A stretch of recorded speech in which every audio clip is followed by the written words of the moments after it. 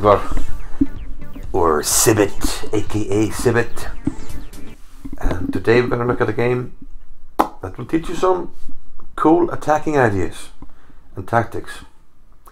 This is a game between Matthias Wahls and Bjarnason, played in 1985 in Malmö in Sweden. Matthias Wahls is a German grandmaster who I think is more or less retired today, but he played this beautiful game in 1985. Let's have a look. He opened with e4, and the opening was rather quiet. Bishop b5, a6, and bishop takes c6, the exchange Ruy Lopez. Now this tends to have a quiet reputation, but people who play this with white are usually aiming for an endgame advantage. But in this game, it turned out that we got an attacking game. Queen to d6, protecting the pawn on e5, now that white is castled. d3, bishop pins the knight, bishop comes out to e3. So white's two element is quite natural. This knight comes to d2, is ready to jump into c4 to hit the queen. f6 by black to strengthen the e5 pawn, and now rook b1. And this signals that white wants to attack on the queen side, push the b pawn, push the a pawn, and try to open things up here. Black answered with knight e7, trying to get his pieces out, and white was consistent here and played pawn to b4. We saw knight g6 from black. This knight might have some prospects, but it seems like black's attack on the king side is quite slow so far. h3 from white, and now black must make a decision on this bishop.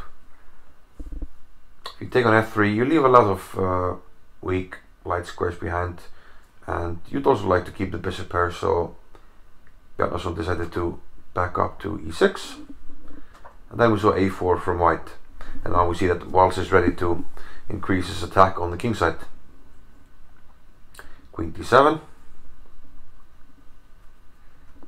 This is both covering b5 and at least letting white think about any sacrifices on h3, but such a sacrifice is unlikely to succeed with so little material that black can bring to the king side. So it's more like a defensive move. White played d4. Black decided to bring out this last piece, bishop to d6, and now b5 by Matthias. This was captured by black, and now e takes d4. This turns out to be a mistake, and white has a very strong move here. How would you continue the attack?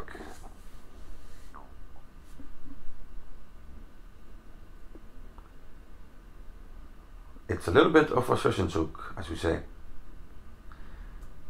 The natural move is to take on d4, but Wahls, he went with rook to a1. This of course threatens mate on a8, so king b8 is a natural continuation, and now knight takes d4. Now things look tough for black. White is threatening b takes c6. How to deal with that? Bjarnason decided to take on b5, but he missed a beautiful combination. What can you find for white here? This is a beautiful combination that mixes together a lot of different themes. So, have you put things together? What did white play here? He played the wonderful rook to a8 check. Now what on earth is that? King takes a8, and it's our move. What did we accomplish with this move? Well, we lured the king to a8, and what is different now? What's the continuation? Queen e1 check.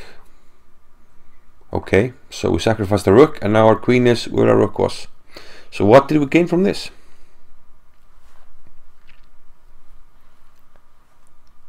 You are absolutely right. We can play Queen A7. This is just unreal stuff. Unreal. So king goes to C8, Queen A8 mate. Actually, black resigned here. If he takes the queen, there is the double check, and it's very important where you give the check. Give it on C6 to cover the B8 square. Very important. So it doesn't matter if the king goes to A8 or A6. In both cases we play rook A1, and all black can do is interpose the bishops, and we will give checkmate. So a beautiful mating combination,